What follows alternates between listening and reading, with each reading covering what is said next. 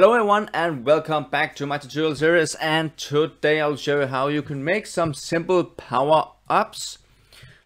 And we are going for the most standard ones, so we have health and speed.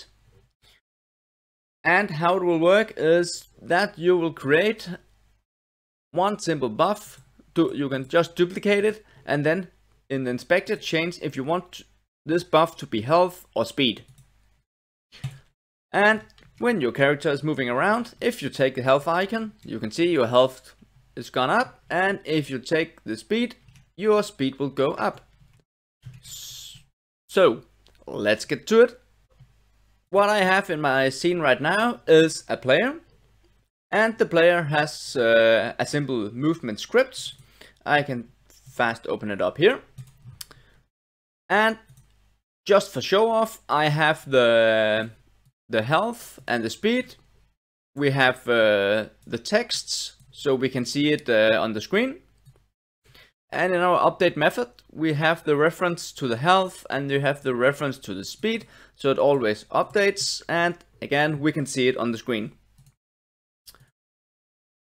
And so for that, and then in the canvas we of course have our health and we have a speed text. Our player needs to be tagged as player. We need a box collider set as trigger, and in my case I'm using the rigid body as well. Now let's create the buff. So create a new sprite. Let me center this to 0, 0, 0. Let's take the health icon. Let's go to the scene viewer here. Whoops, let's move it out here. It's a bit small, I can see, so let's make it like this. And we will add a box collider to it.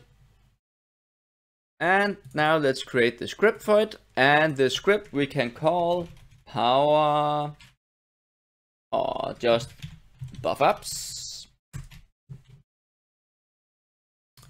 And on the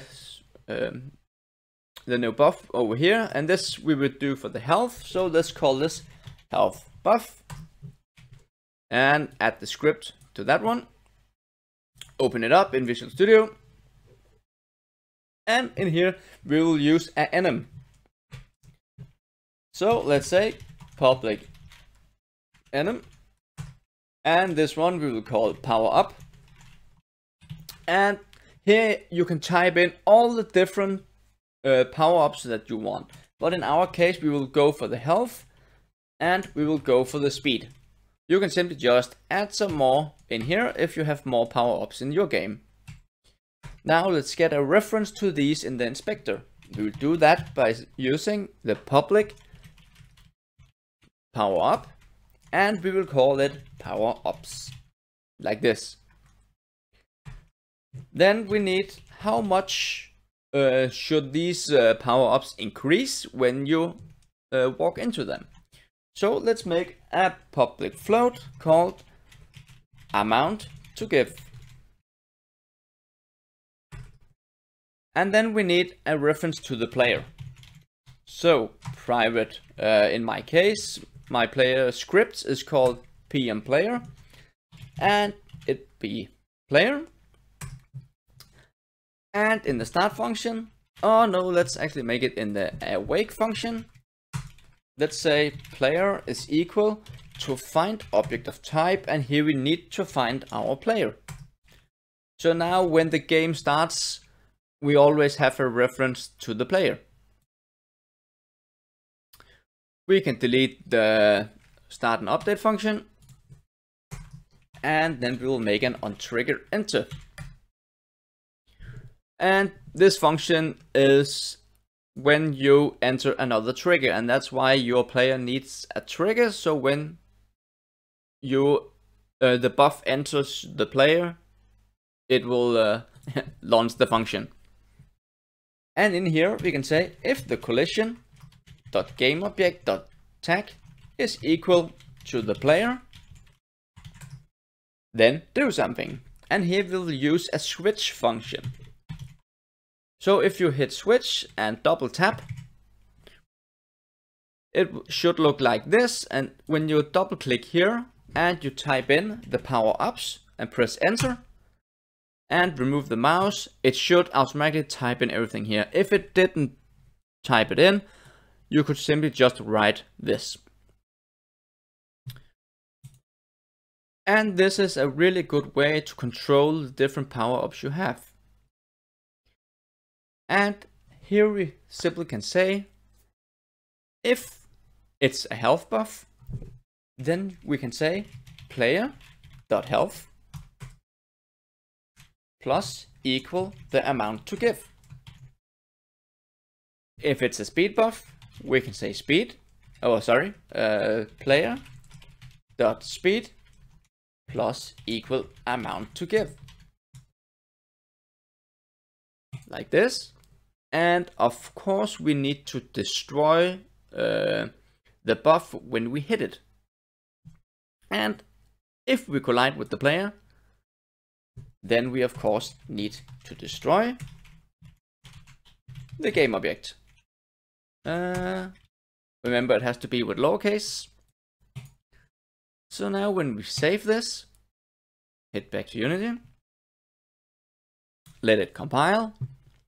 If you take the health buff here, you can see we have a power up. Do we want it to be health or speed? In this case, let's take the health, amount to give, let's give 10 health. Let's hit play. And now when we walk into it, we got 10 health. And it's exactly the same way you have to do it with the speed. So you can just duplicate this health buff. Sorry. Only one time. Move it up here. You can change the icon to this. Now you can just say speed and the amount 5. Let's hit play. And when you hit the health, you get 10 health. And if you hit the speed, you get 5 speed. So simple as that. Another thing we could do, if you want to optimize it further, so you don't have to change icons and all that all the time, we could just have one buff.